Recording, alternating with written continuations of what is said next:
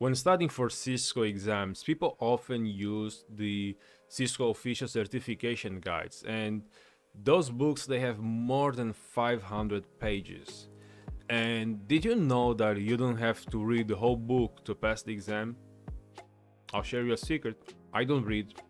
Instead, I use a strategy that allows me to read more and faster. How? You're about to find out. In this video, I'm going to share with you the 5 tips that I use before taking any Cisco exam. As an example, let's take a look at this book. We use this book. This is the official certification guide, CCIE routing and switching. This was the recommended book for those who wanted to take the CCIE written exam before Cisco updated the CCIE routing switching track.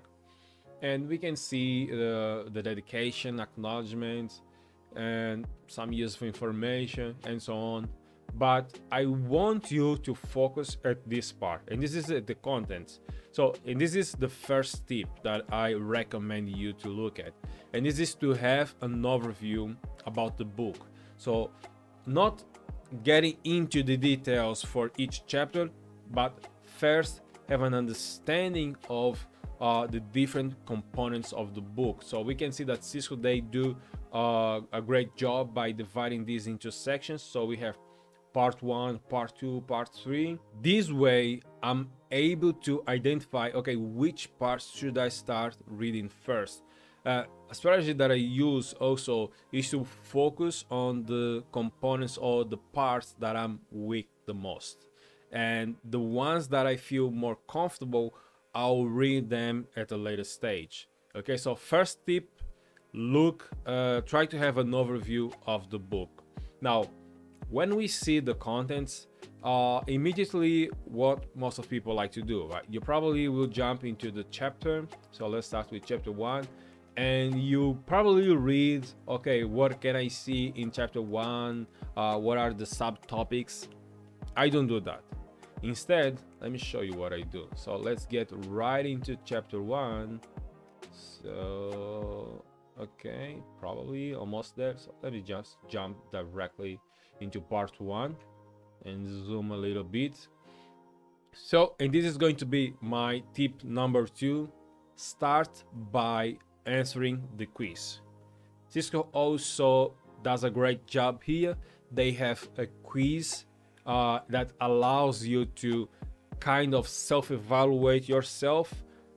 If you're able to answer all of these questions before reading the chapter, it means that you don't have to waste time reading the chapter.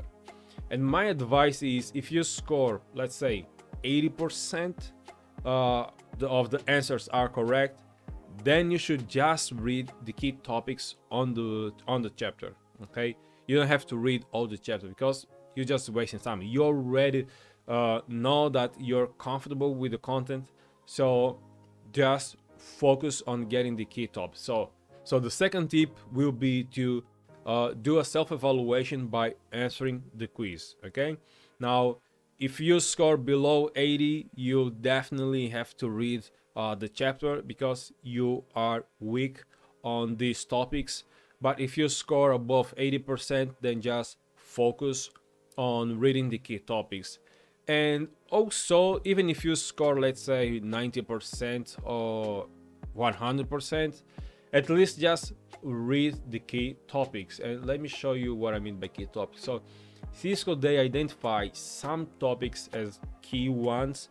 So I will just read those key topics instead of reading the whole chapter. Okay, so that would be my tip number 2.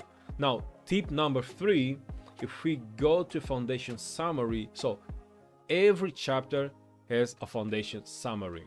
Okay, so that would be my third tip for you, is to read the foundation summary. Guess what? You did a self-evaluation before the chapter and you read the key topics. Now at the end, you want to just kind of see if the foundation, what they have in the foundation, in the summary, it's the same understanding you have about that chapter. Okay, so my third tip would be to read the foundation summary. And you have here some tables with referencing some topics inside the chapter. Again, I would also suggest you to kind of read this again, although this content you probably see inside the chapter as a key topic, but by reading this again, you are reinforcing the concept that you already have. So read the foundation summary after reading the key topics. Now, tip number 4, for this book, they have here a study planner. And why do I use a study planner? So they have here a template that you can use as a reference. So I have my own, so I use this as a reference, but I added other fields, other columns. And when I talk with other professionals and they say, oh, I'm going to study, and I ask, what exactly are you going to study? Oh, I'm going to study OSPF. Yeah, but what exactly about OSPF you're going to study? And it's like, oh, I'm just going to read a chapter about OSPF. So it's not clear. Instead, you should already be clear about what you're going to study and for how long you're going to study that topic. So you can set a goal, okay?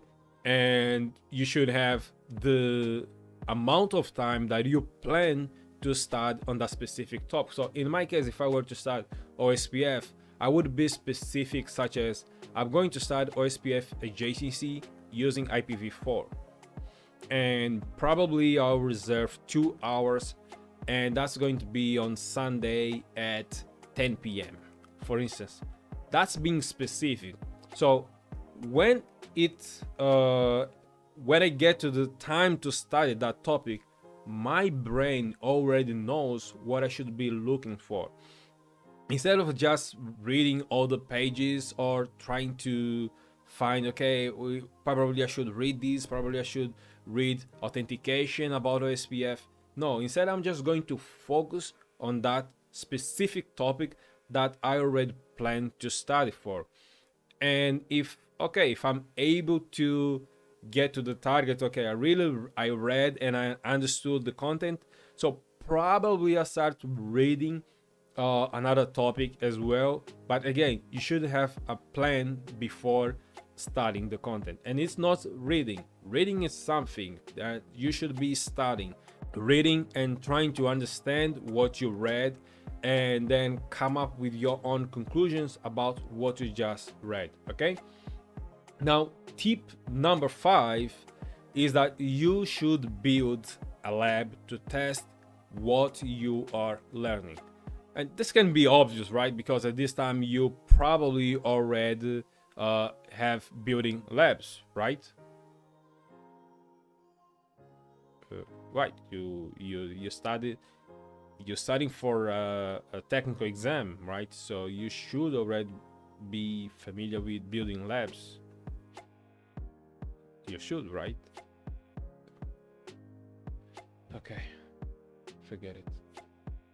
Okay, and this is the strategy that I use before taking any Cisco exam. So first I'll try to have an overview of the book, just to see which sections, how many parts they have, and this will allow me to have a bigger picture of which technology should I strike first. Secondly, I would answer the quiz before reading any chapter, just to make a self-evaluation to see how comfortable I am with the contents in that chapter, and depending on that, I will just read the key topics for that chapter. Third, I would read the foundation summary for each chapter. Fourth, I would build a study planner. Okay, you should already have a study planner by now. And fifth, I would build a lab to test what I just learned for that specific chapter or section. So these are my 5 tips. I hope you enjoyed, and until the next time, take care.